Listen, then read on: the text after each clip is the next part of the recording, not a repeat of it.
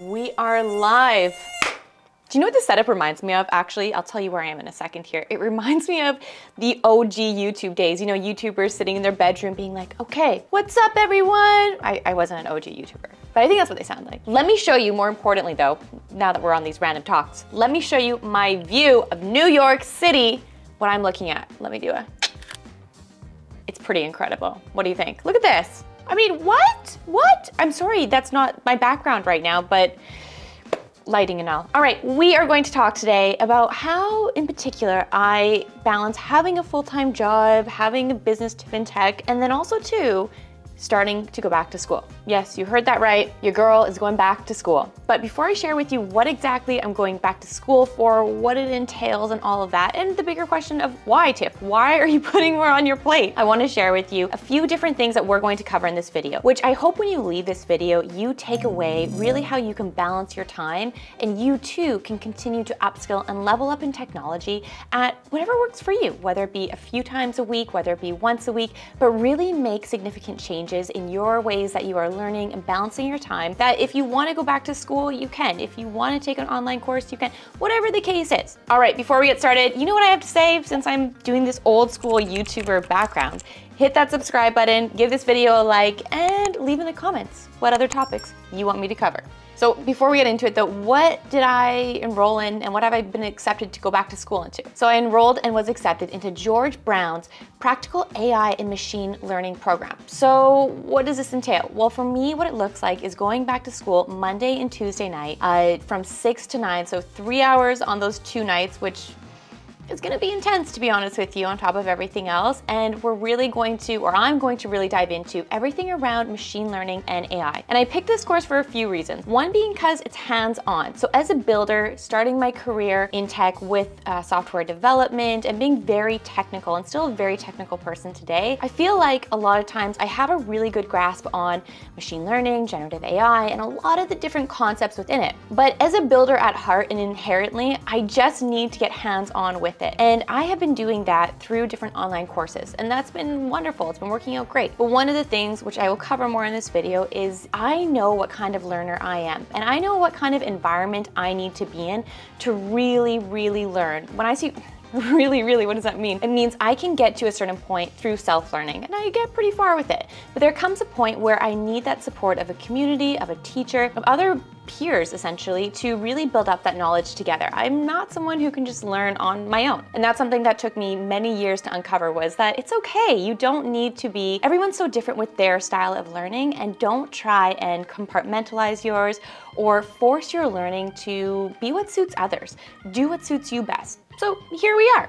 All right, so why machine learning and artificial intelligence? What made me want to take this course? Well, for one, as I mentioned, it's hands-on. So I'm actually coding, I'm building different things. And the other side is the business side of this. I will get to learn and really understand how these technologies can affect business, businesses going forward, and where they are at today. I just feel like these technologies are things that, although they're trending right now, they are here to stay, and they're just going to be integrated further and further into our daily lives, that I really want to understand the ins and outs of them. I want to be able to build with this technology, and that's really what prompted me to go back to school. It's a total of a year program done in, of course, semesters. We are starting the first one in February, as I mentioned. So I will share with you my journey around this and my learnings and what I uncover. But now here's the bigger question.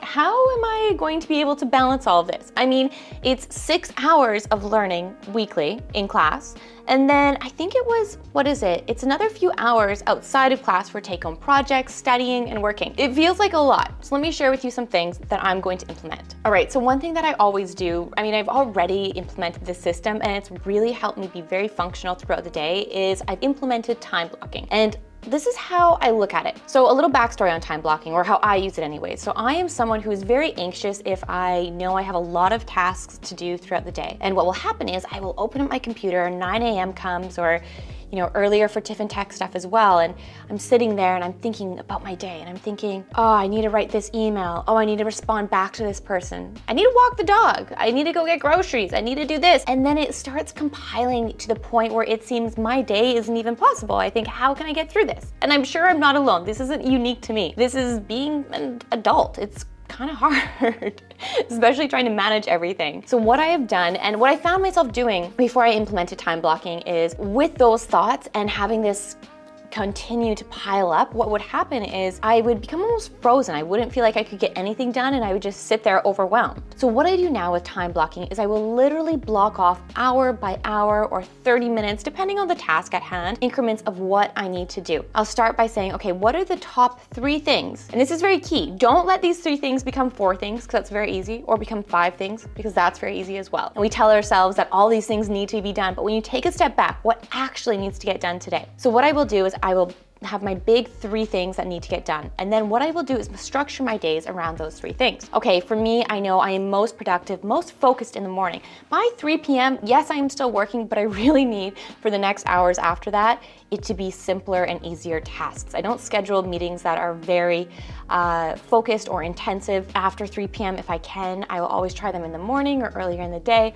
And same goes with the tasks at hand. If there's a task that I really don't want to do, I will schedule it in the morning, because otherwise what I will do is my whole day I will spend dreading it. With time blocking, it makes me feel as though I'm not going to miss something, because I have literally wrote on my calendar, my personal calendar, when I have my work meetings, what I need to get done at work for the day, and I block it out hour by hour. The key here is, though, you have to be practical. You need to block off things such as go for a walk and get your coffee, or take the dog out for a walk, because that still counts for time. And if you're being unrealistic by just blocking your entire day, it's going to get draining really fast. And I bring up time blocking as one of the main points to really be able to balance a full-time job with something else, such as studying new technology, going back to school like myself, because if you are not structuring your day, like your work day properly, you are going to end the day so exhausted, and in turn, you are not going to be able to put your attention or focus to your night course. So that's step number 1. Really ensure you know how you work best and when you work best. Are you a morning person? Are you a night person? Your time, you can alter your day based on when works best for you. You can, for the most part, schedule meetings. I mean, obviously there's meetings that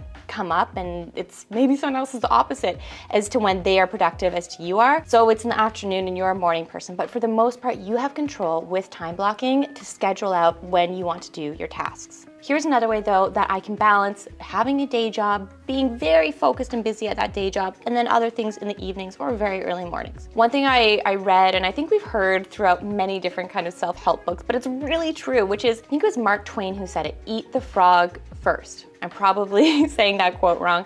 I'll have to pull it up here what it actually is, but what essentially it means is do your most difficult tasks in the morning or whenever is best for you, which for me is in the morning. So when it comes to taking this course with machine learning and artificial intelligence, how I plan to structure my days is I wake up very early. And right now what I do when I wake up, there are certain days that I go for my early workout classes or different things like that. But what I plan to do is also on the days that I'm not working out, early in the morning at least, is schedule in that it'll be an hour to an hour and a half of time to work on these courses. And I'm talking, these are typically at 7, or I wake up around typically 5:30 in the morning. Not every morning, some mornings is 5:45, but for things like this, waking up early and then having time before work to get this work done for my courses. Now, I'm not saying this works for everyone, but what it does work for everyone, or how it can work for everyone, is knowing yourself, where if you are a very early morning person like me, then maybe taking these hours in the morning before you start work to study. If you are a night owl, do the same. You have all day to do your day work, and then come the nighttime when you're really energized, you can focus on your course and studying. It really goes back to you have to understand how you work best and learn best. Now, on that note of working best, learning best, another thing that is so key here that is crucial to bring up is do not, this is something I need to work on, but do not put unrealistic expectations on yourself. And this goes back to cramming, it goes back to kind of procrastinating, where it's so I don't want to do any studying throughout the week, and then the weekend is when I'll cram all my studying. For me, that will not work, because I need at least, preferably the whole weekend, to fully recover and recharge. Obviously, little tasks come up here and there is some studying required, but for the most part, if I was to cram all my studying on top of my learning hours, meaning the course hours, onto the weekends, I would fail. And I know that because I've tried it before with other things. So for me, spreading it out in small increments throughout the week is what I know will lead to success for myself. And I think for most people too, rather than taking this massive chunk of time to try and catch up on everything. And I think there's a lot of science to back this up. I don't have facts or data right in front of me. I know I usually share a lot of different facts and data points in these videos, but based on the setting, going back to old school YouTube videos for this one, I don't, but I know I've read in many different places around the importance of studying and taking in information in smaller chunks versus trying to have this massive learning session, which you will probably forget most of the things you learn. All right, if you take anything away from this video, I want it to be this. I want it to be, you have your unique way of learning. Gone are the days when we go to school and you have to study a certain way, test a certain way. I mean, that's still implemented in that sense, but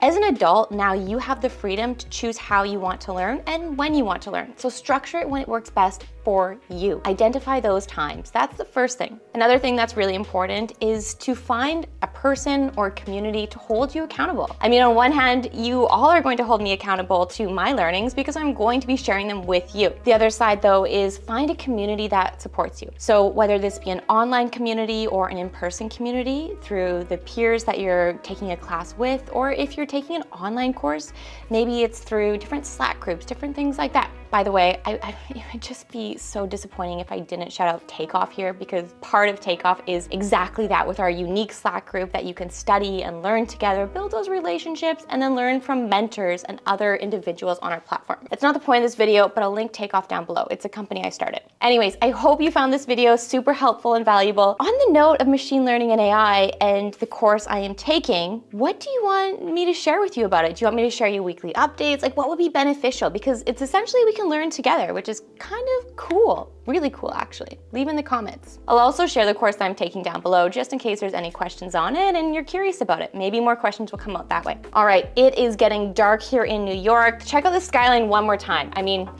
come on.